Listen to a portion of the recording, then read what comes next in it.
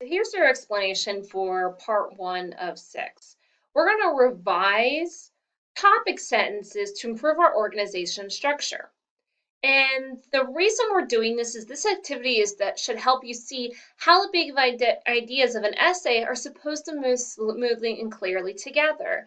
So when you're looking at the boxes, you need to see that the first box shows how a student organized their essay very well.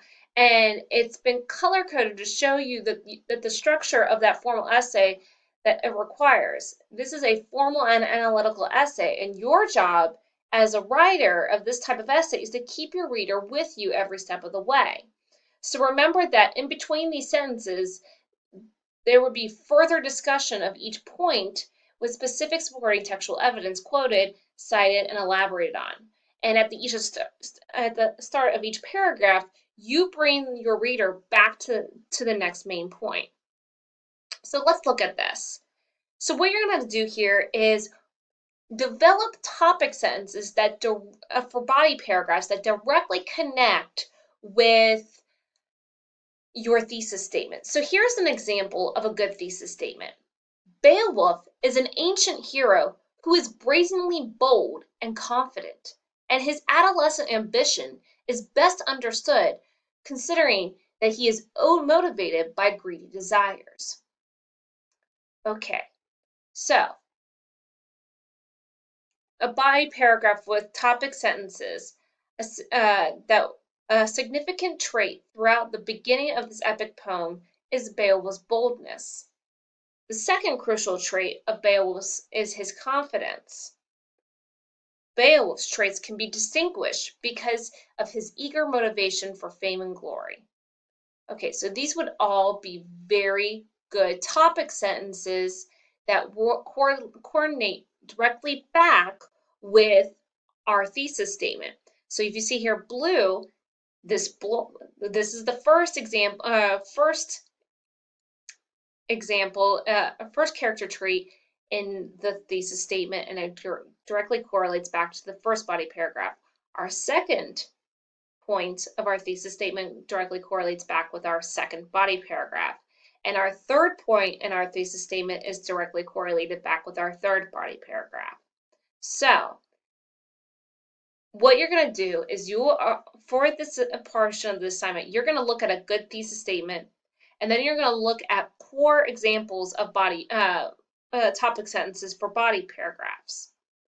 So here's an example of how this looks and how you would do this correctly.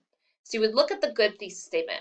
In the story of Beowulf, the hero comes off as powerful and confident and is motivated to gain glory and wealth. So you would look at this. These are three topic sentences that need to be revised. So it is made clear in the story several times how confident Beowulf is, many times through actions. Indeed, he seems to be very strong, as he had the ability to go toe-to-toe with Grendel. Why did he do this? For glory.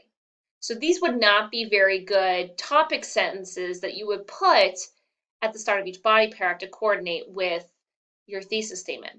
But here you would write better ones. So here are some examples. So to write a topic sentence for the reasoning for powerful, we could write, Beowulf proves to be a powerful hero throughout his fight with Grendel.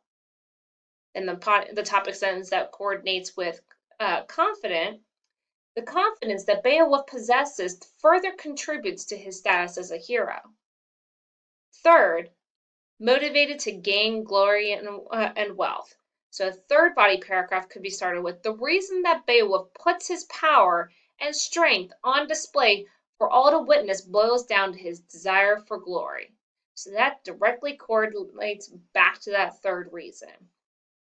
So you want to make sure that you are presenting these ideas in the order that they're given in the thesis statement as well.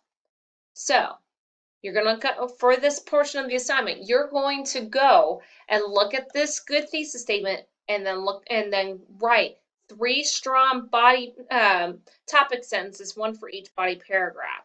So these were not good. You're going to have to revise these. Okay? If you have any questions, let your teacher know.